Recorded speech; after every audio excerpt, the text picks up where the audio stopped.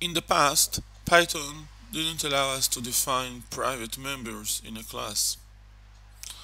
However, that changed, and we can, if we want to define private members, we just need to prefix those names of those private variables we want the class to have with two underscores.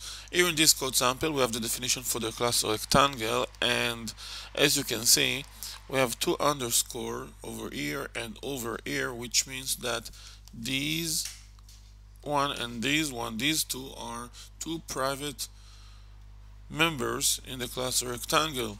Now, if we execute this code sample, we get a rectangle that its area is 12, as you can see.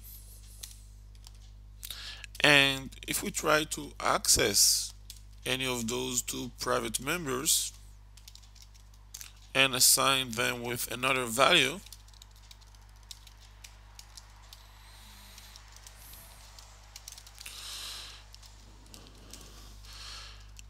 as you can see, it doesn't change a thing.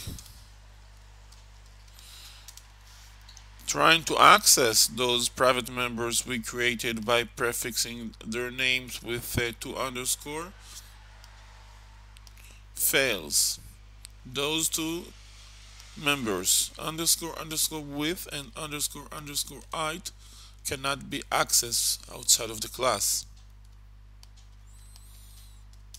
If we try to access them in order to get their value and just print it to the screen, as in this code sample,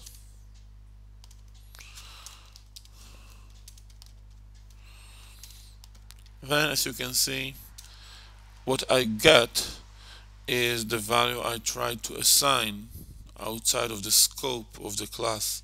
It isn't the real value of the underscore underscore with I created over here inside the constructor, the init function. Trying to get these two members, the value of these two members, these two variables outside of the scope of the class won't work. And we should get a message saying that the object doesn't have an attribute, its name is underscore underscore with. And if we try to access it outside of this class in order to assign that attribute with a value,